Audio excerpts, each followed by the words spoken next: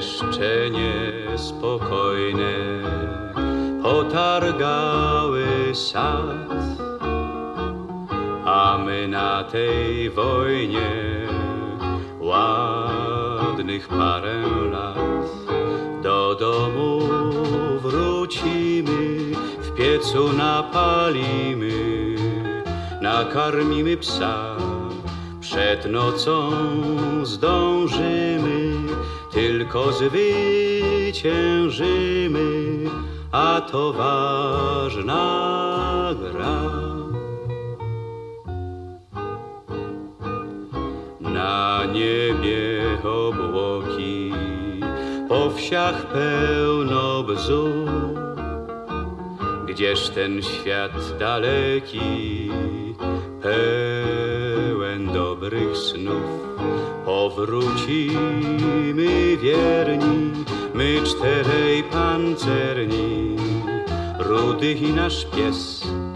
My czterej pancerni, powrócimy wierni po wiosenny bez.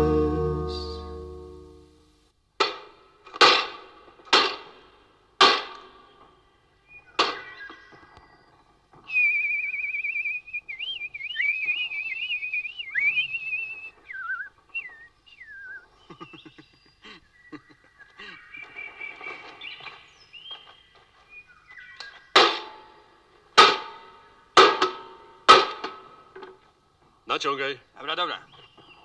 Jeszcze.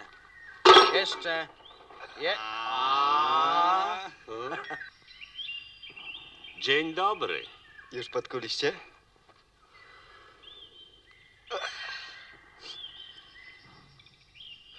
Właściwie to warto by go jakoś nazwać, nie? Lepiej będzie gniady. Gniady do czołgu nie pasuje. Gadu, gadu. Słuchajcie, chłopaki. Był taki Aleksander Macedoński. I on miał słynnego Bucefała. Buce. Mój starzek miał gniadego, co wylos pod każdą górka. Ty to byś chciał, żeby go tak nazwać, jak jako dziołcha. Tak, Eulalia.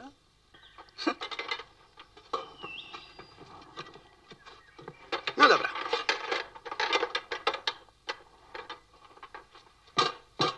Starą oddam na części, chyba im się przyda, nie? Tak. Idźcie już, tylko szybko wracajcie. I nigdzie mi się tam nie zatrzymywać po drodze. Dobra, dobra.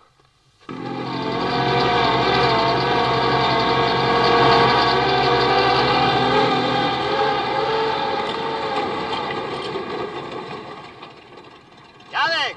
Co jest, królu? Marusia cię szuka. Podwiozłem ją do was. Monty.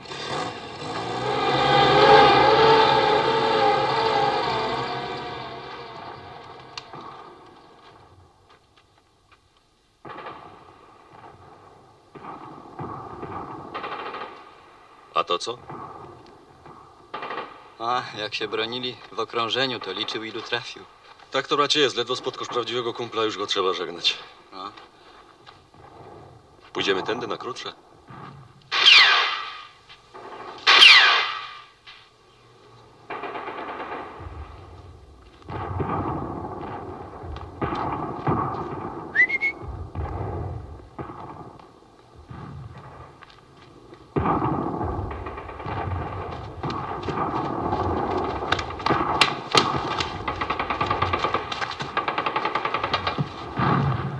Waruj. Tam siedzi jeszcze Hermann Göring. Jutro go będziemy musieli stamtąd wykurzyć. Ale fajnie widać. Ściągnąłbym którego. Chodź, oni nas mają na polu. Nie strzelają, bo mgła. Ale jak będziemy wracać, to musimy drogi lasem nadłożyć.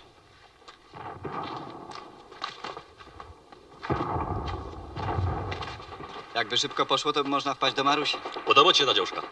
To nie o to chodzi. Ona chce pewnie założyć opatrunek szary. No, piękno dziołcha, no rudo, wiesz? Gustlik! Cię bardzo proszę, daj se... Ty, kiero noga, prawo czy lewo? Lewa. Ocie pieruna, człowieku, spotkasz dziążka od serca. I no nie wiem,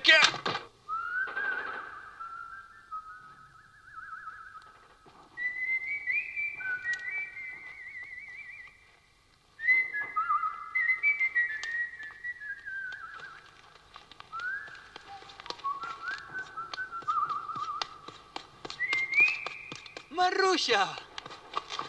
Привет! Здравствуйте, a gdzie собака? O, kiedyś to dziewczyny pytały, gdzie Grigori? A teraz psami się interesują. Marusia, a te kwiaty też dla sabaki? No dobrze, już dobrze, daj spokój. Janek i Gustlik poszli do sztabu, a Szarik pobiegł za nimi. No to może ja ich spotkam, wracając z linii. Towarzysz lejtenant.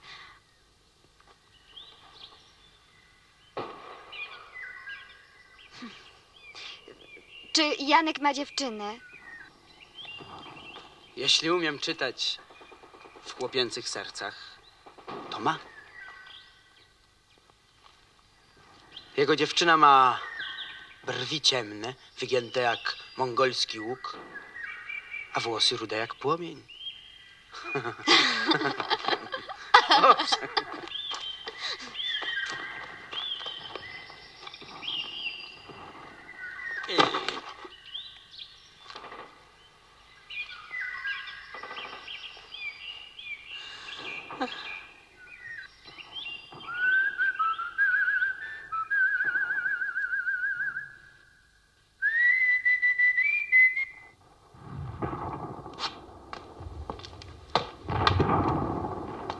Dobra, biorę.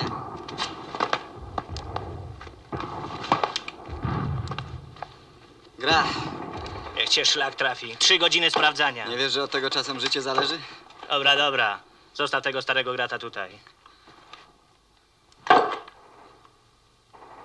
Trzymaj się zdrowo. Cześć! Szarik.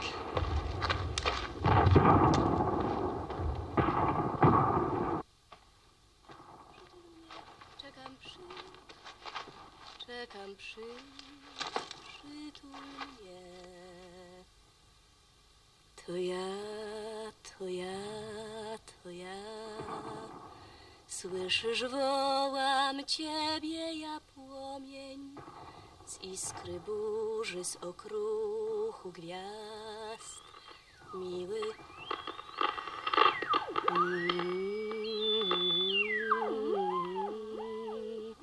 Miły, nie bój się, weź mnie w dłonie. Płomień wije się gnie. Czekam, przyjdź, przytul mnie. Czekam, przyjdź, czekam, żyj. Płomień wije się gnie. Czekam, przyjdź, przytul mnie. Czekam, przyjdź. Czekam, przyjdź, przytul mnie. To ja, to ja, to ja. Słyszysz, wołam ciebie, ja łąka. Świeżą trawą pachnący świat. Nad nią obłok i lot skowronka. Trawa drży w cichym śnie. Czekam, przyjdź, przytul mnie. Czekam, przyjdź, czekam, żyj. Trawa drży w cichym śnie. Grab, sosna, Bóg, jak mnie słyszycie, odbiór.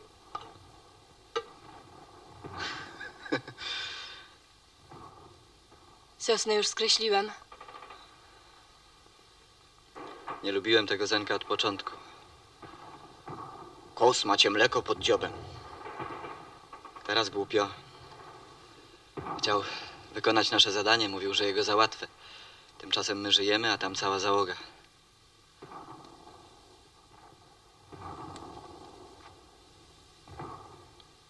Chodź.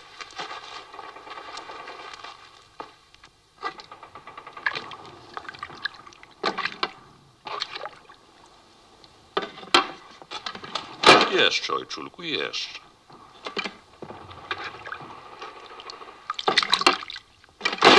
Olej, pierunie! Zmnożyliście się? Czy jak? 5 was było. To by ci się podobało, żeby nas tak dalej sąsiedzi karmili. Teraz my im domy. Myślisz, że nie wiem, jak na nieboszczykach kombinujesz? Żołnierz ginie, a ty jeszcze przez 3 dni na jego konto szpek fasujesz.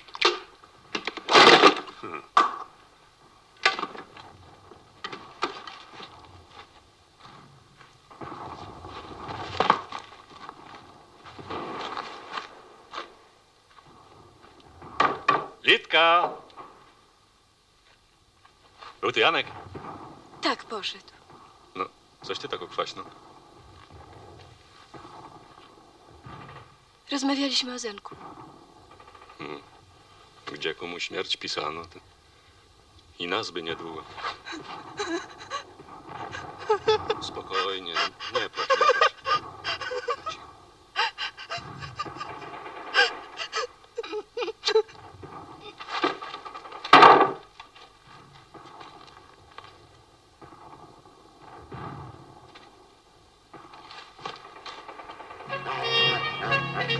Zostaw, spokój.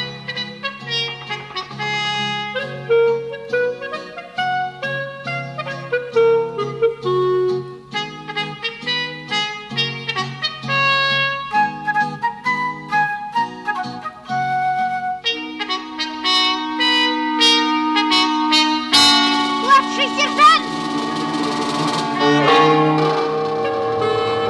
Co? Padnij! Padnij! Młodszy sierżant, stój! Młodszy! Stój!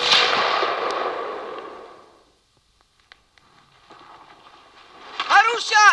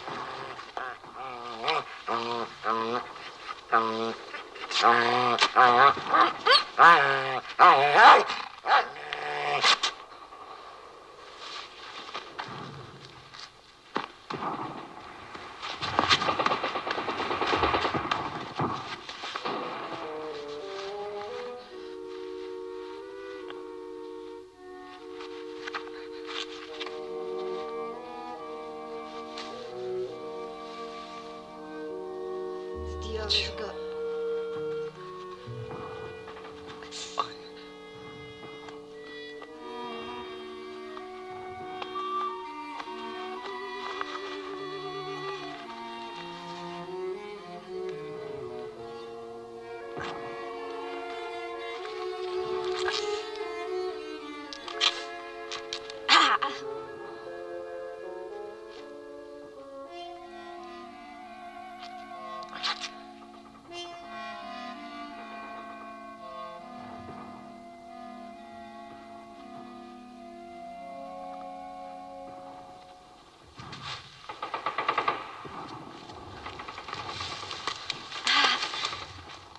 Dobrze, że cię nie trafił. Po co biegłaś? Żal takiego młodszego sierżanta. Jak po-polski, kapral. Nie gadaj. Chyba płuco przestrzelał. Zdjąłeś go? Młodszy sierżant, zdjąłeś go? Tak, ja i Szarik. Gdyby nie pies... Nie mów nic, no.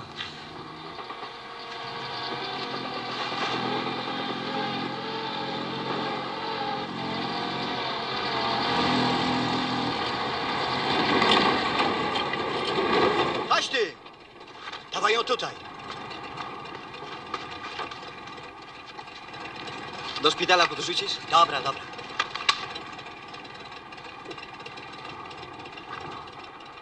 To po drodze. Ja zaraz po pociski lecę.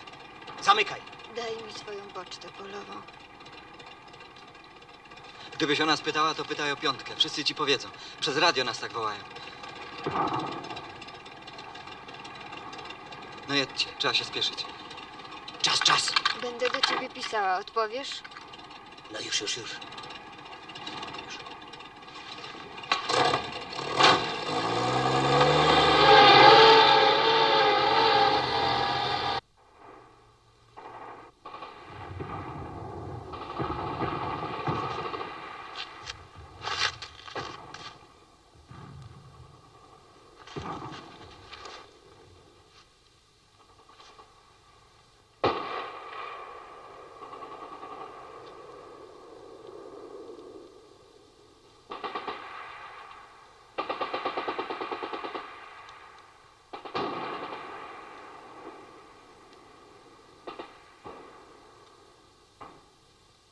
Co?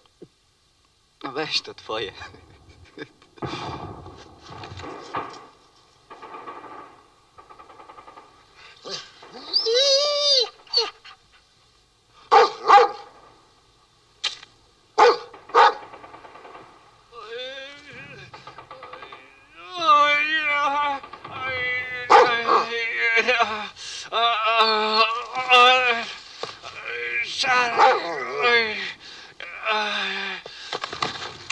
Co jest?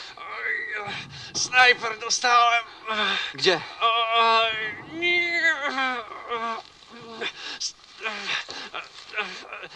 Z tamtej strony pieczem pali jak ogniem. O Jezu, o Jezu.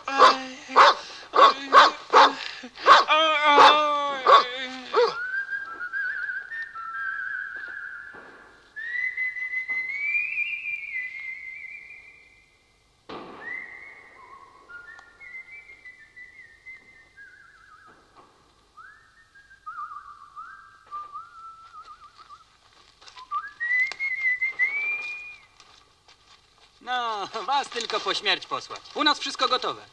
No tylko radia, brat. Dobra, już montuję. Montuję. Głodny jestem. O. Ale upał jak pierun.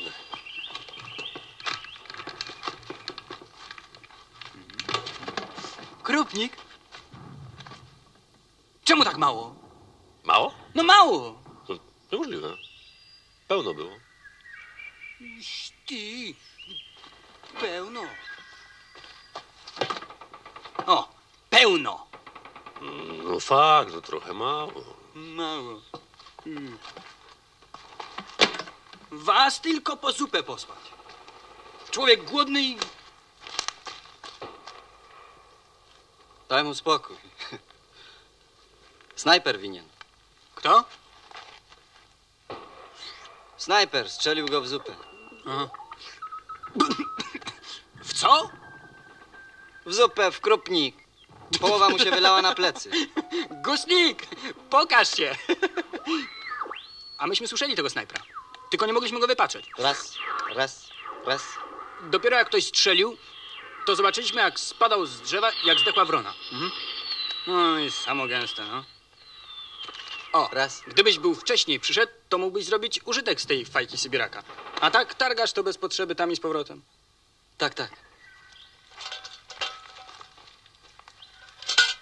Dobry piesek, dobry. No daj. Gustlik! Grigori! Co? Zobacz. Uż ty psie. Молодец. Oż ty mordę.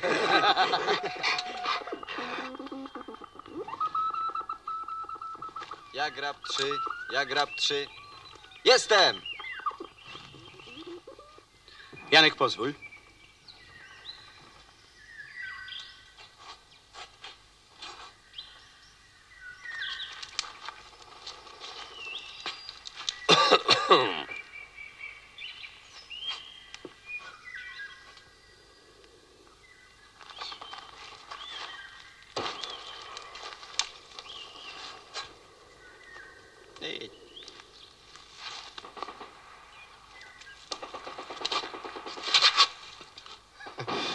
Żadna sztuka. Wystawił mi go jak kuropatwę. Ura! Ura! Ura! A, w takim razie to podwójny sukces.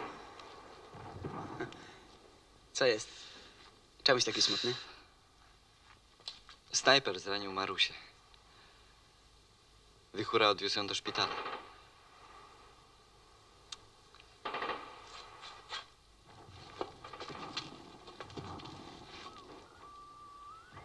Raz, raz, raz. Tak, słucham. Odbiór.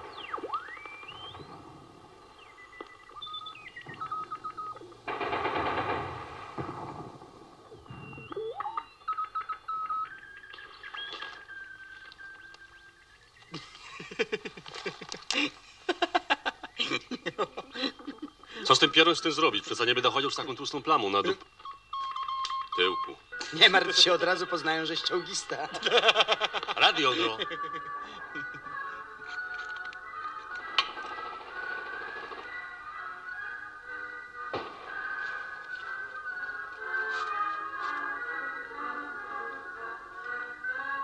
Gro, gro. Zepsuje się dopiero jak będzie naprawdę potrzebny. Pogoda się psuje. Nic się nie psuje. W dalszym ciągu będzie upał. Chłopaki, wiecie co? A nazwijmy nasz wóz Rudy. Ryszawy, ryszawy. Od ryszawych grzech uciekł, a tu znowu Rudy, gniady. Gniadych mamy w silniku pełno. Czołg to znacznie więcej niż koń. To jak człowiek, to jest jak przyjaciel. Nazwijmy go Rudy. Rudy? Co to Rudy? Ryszawy. Rudy. Rudy. Aganiok. Pamiętasz? A, Maruśka. No ale nie może się nazywać Maruśka. Czołg to nie dziewczyna. Ale Rudy? Niech będzie Rudy. Ty, jak to tako szwarno dziołcha chodzi, to niech będzie Rudy. Zgoda.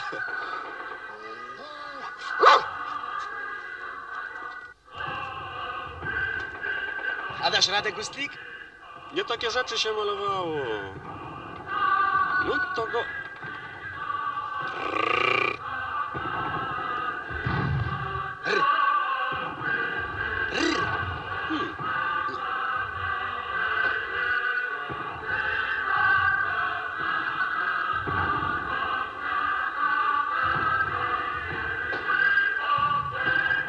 No ładnie.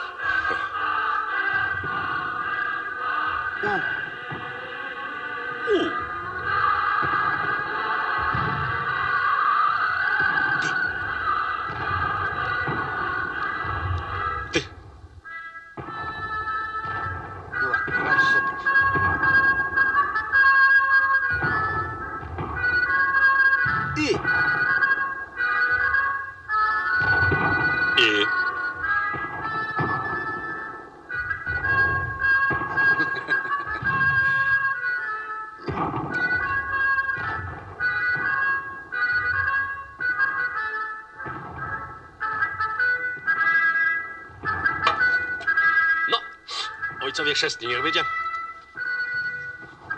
Ryszawy.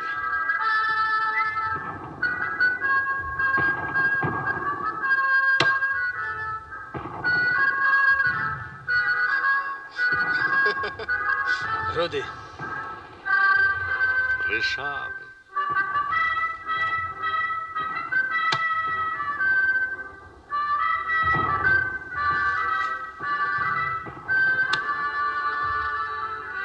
Aganiok!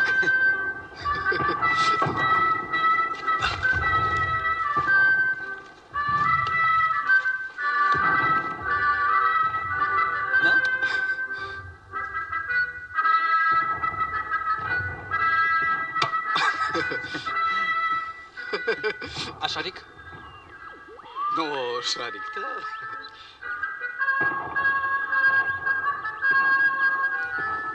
A. No, przydałaby się nam teraz jakaś, rybiata, fotka. Fotka? Zaraz. Zrobi się. A to ja z tamtej strony. Jak? Panie fotograf, ładne będzie? Spokojnie. Uważaj, łap. No, załoga, uśmiech na twarzy. Skarpeteczki zmienione czysto? Szarik. Ale się zmierzył. Nie momento, tylko Staszek. No już, szybko. No dawaj, chodź. No, zaraz, uwaga. No, Janek, uszy do góry.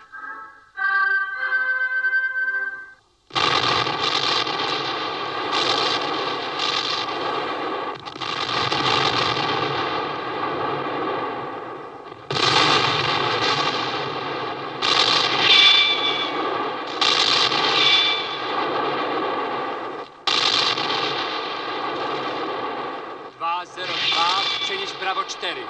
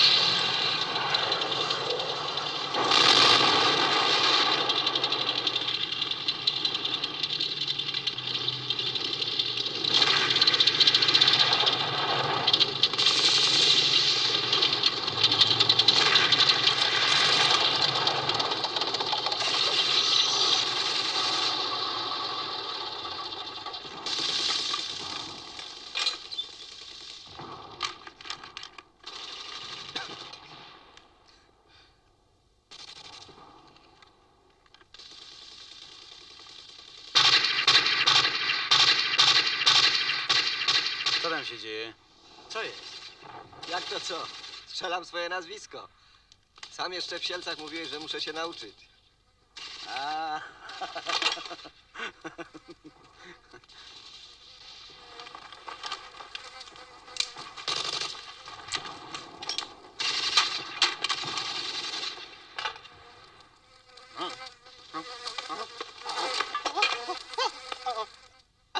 Dziabnęła mnie. Oż swój.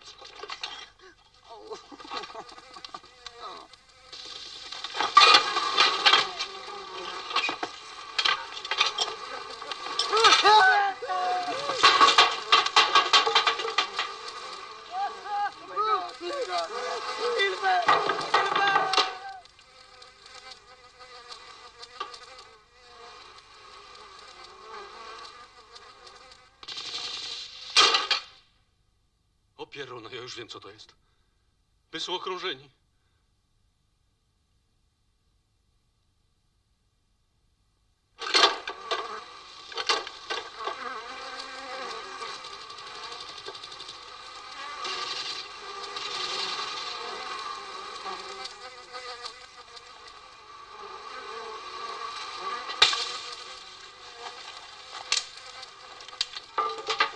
Hello. Power up. Door.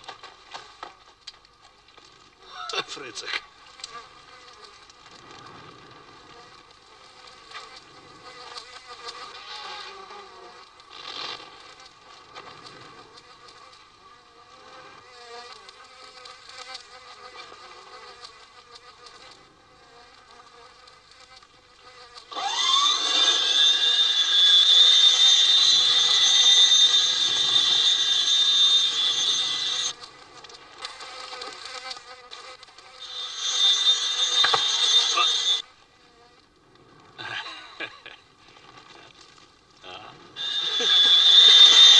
że ich odemią, nie pogryzą.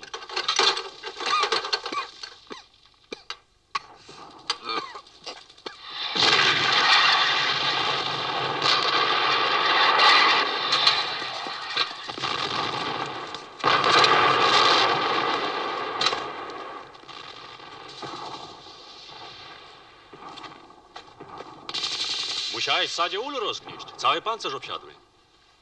Gustlik, warto by zajrzeć do tych uli. Zrobić jakiś zapas miodu, tyś fachowiec, nie? Czemu nie? Zabralibyśmy do szpitala Marusi. Dowódcy brygady. Dowódcy? To nie jest głupie, synek. Nie, bracie, może głowa na karku.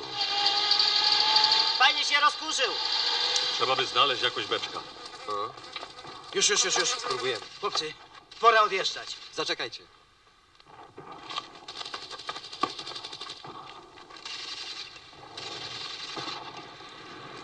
Żeby było wiadomo, kto folwark zdobywał.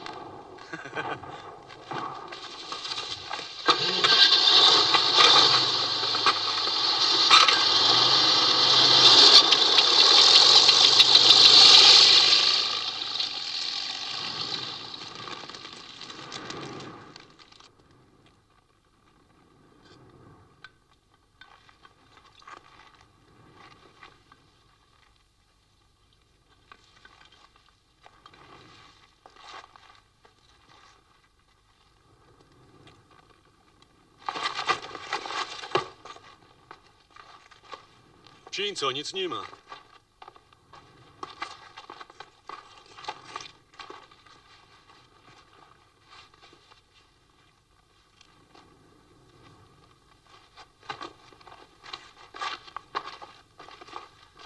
No i co? Nic, pusto. A, wyście nic nie znaleźli. Ja też nic nie znalazłem.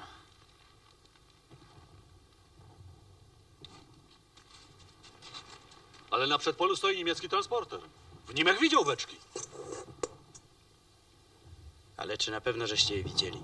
No niech mnie pierun strzeli, przecież chlebki widział. Jasne, nie ma o czym mówić. A co? U nas w Gruzji wino w takie leje. Ja bym poszedł. No nie sam, ze mną. Dobra, tylko... No. Szarik.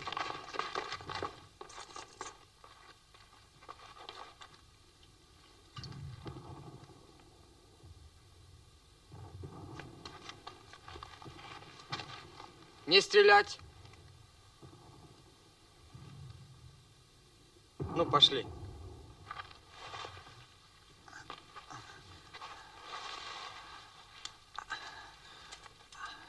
Janek, uważaj.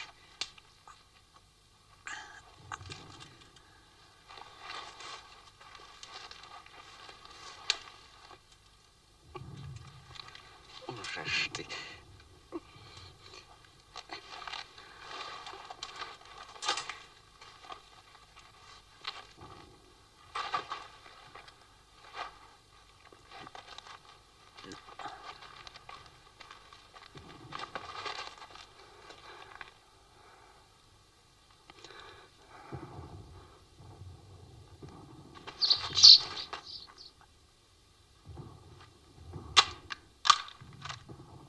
Co, boisz się?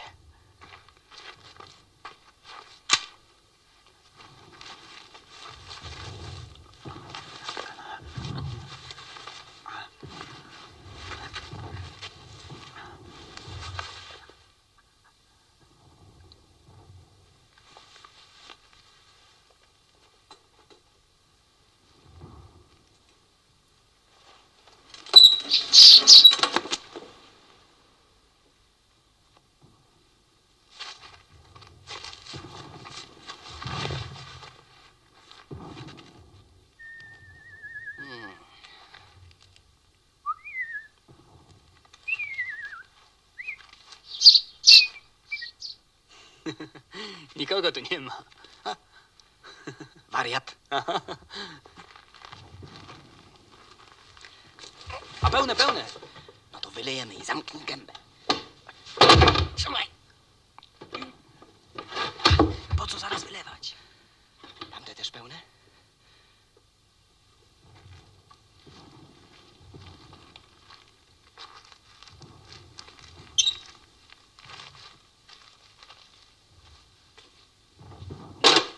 Możemy pojechać. Bez gąsienic.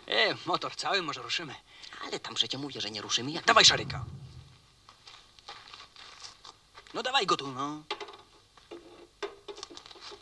Szarik, chodź tu.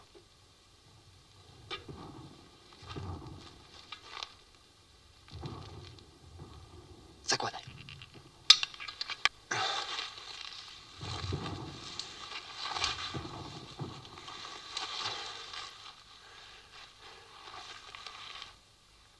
Szukaj Olgierda. Gdzie Olgierd? Szukaj. Idź do Olgierda. Idź. No idź, szukaj. Szukaj Olgierda. Ciągnij. Tak.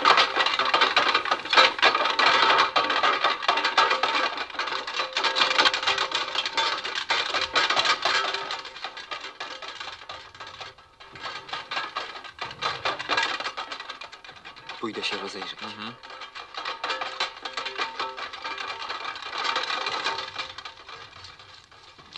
Co on ma na karku?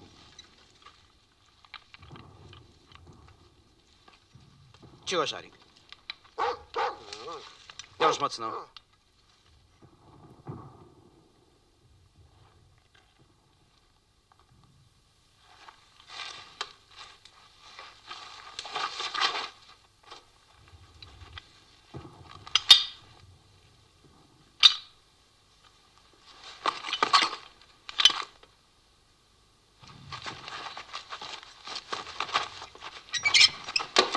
Uwaga. Można.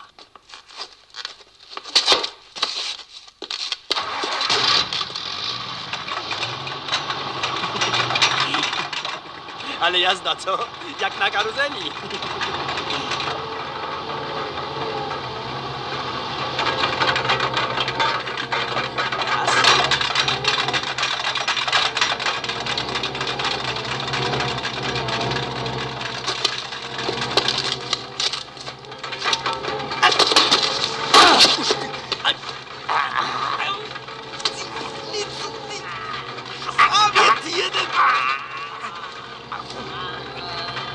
Janek, co z tobą?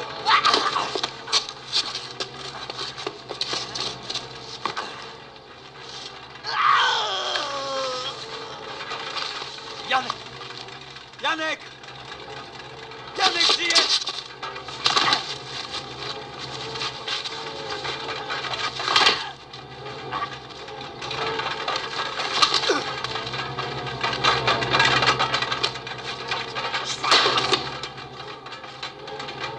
Alles in Ordnung?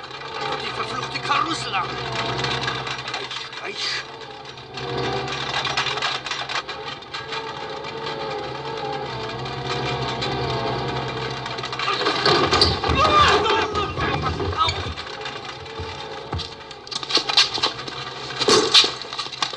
Grześ!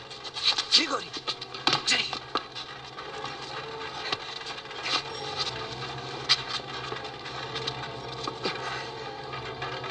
Grigori. Grzegorz. Grześ. Grzesiuniu. Obudź się. Obudź się. No.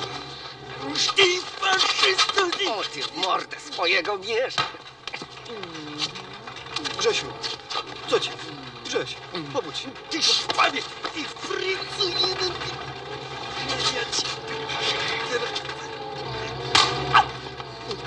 Ja cię otrzeźwię, ty. Janek.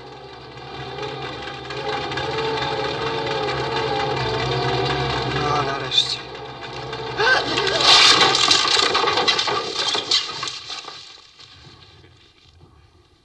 Są beczki.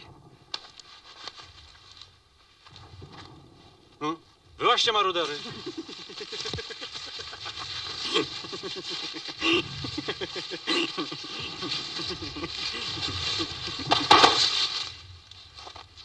O rany. Grześ, co ci? Ну вот так прощайте, благодарна вам за все, до свидания. Прощайте, прощайте, до свидания.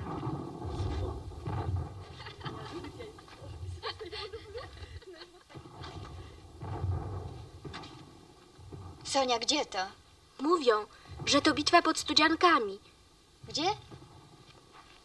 Studzianki. Sonia. Napisz mi list. Ach, już 2 razy zaczynałam. Niby taka odważna. Sonieczka, no. Teraz już napisz. Ach, ty...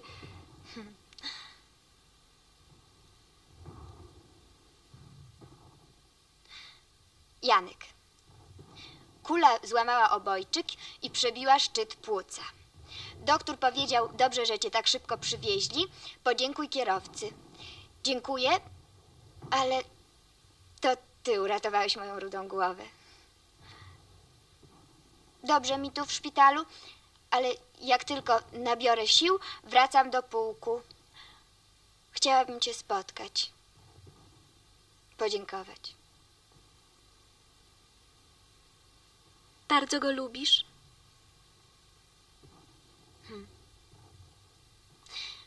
Wiesz, u nas na wiosnę na wsi chłopcy i dziewczęta wychodzą wieczorami na drogę. Przy harmonii tańczą, śpiewają. A jak się jakiejś dziewczynie podoba chłopak, to wtedy ona staje przed nim w tańcu, przytupuje. Ojej, co ty, nie pisz tego?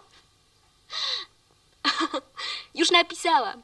I wiesz, napisz, że gdyby nie było wojny i gdyby w Polsce był taki zwyczaj, to... Tak. To ja bym tak właśnie chciała zatańczyć. A gdybyś chciał pocałować, nie broniłabym.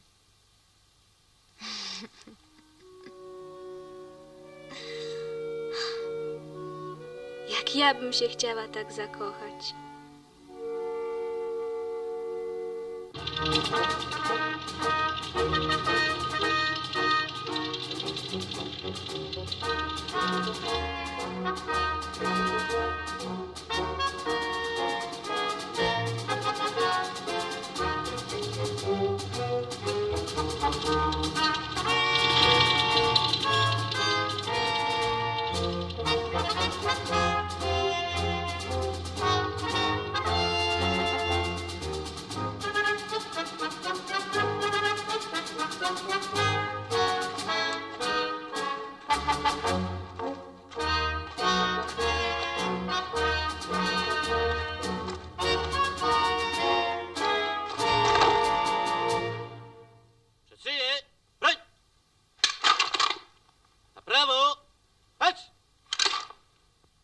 Czołgiści. Na polu walki zostało 18 naszych maszyn. Wielu spośród nas zginęło. Cześć ich pamięci. Ale 1. Brygada Pancerna imienia bohaterów Westerplatte zniszczyła 40 czołgów i dział pancernych pod Studziankami. Za bohaterskie czyny w walce z niemieckim najeźdźcą odznaczam.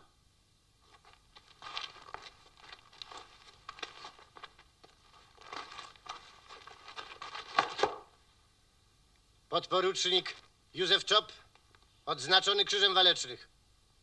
Ku chwale ojczyzny, obywatelu pułkowniku.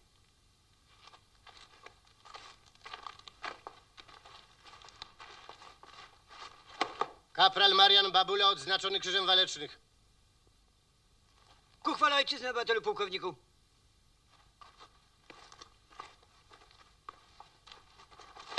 Dowódca czołgu, porucznik Olgierd Jarosz, odznaczony Krzyżem Walecznych. Ku chwale ojczyzny, obywatelu pułkowniku.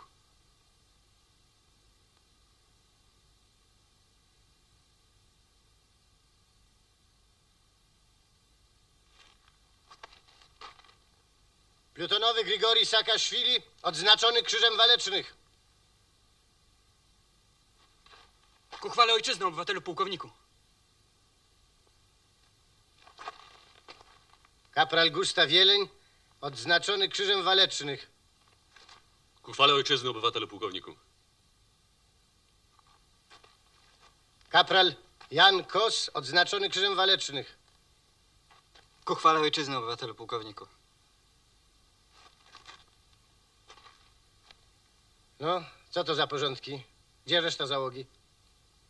Są wszyscy, obywatelu pułkowniku. Widzę tylko 4 pancernych. Gdzie pies? Szarik.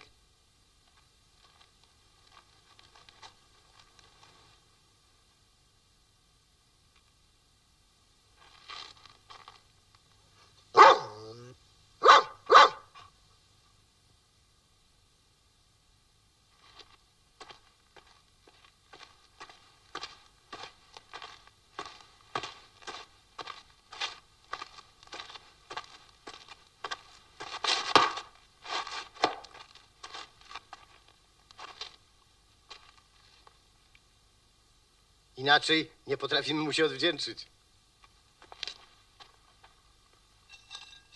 No, Szarik, Szarik.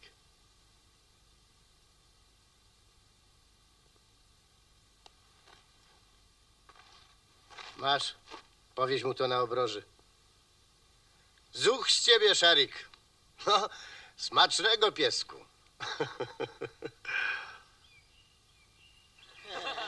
No to polej jeszcze.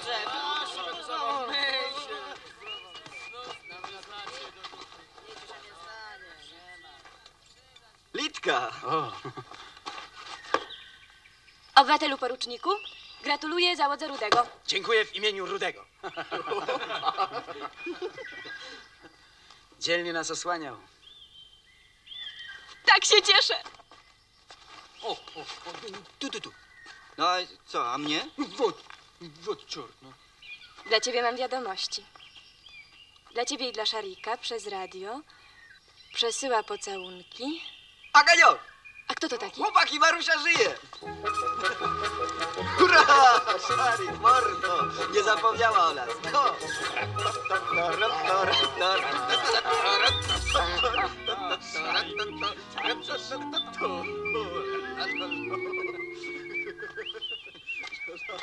Janek i Szarik uratowali jej życie. No, wszyscy teraz o was mówią. Jak walczyliście na przyczółku, jak uratowaliście batalion Baranowa. Aż trudno uwierzyć. Gustlik! No, chcę zobaczyć, co tam napisane. Czemu się pierunok czytać nie nauczył? Szarik, pies brygady pancernej. No czytaj, gdzie czytasz, nie tu. Ty psie. Orkiestra tuż. Pozwólcie, Szarik, niech wam prawicę uścisnę. Litka, popa! Gdzie ona jest?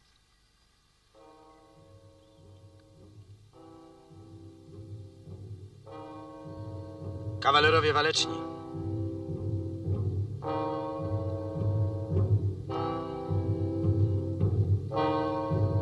Warszawa.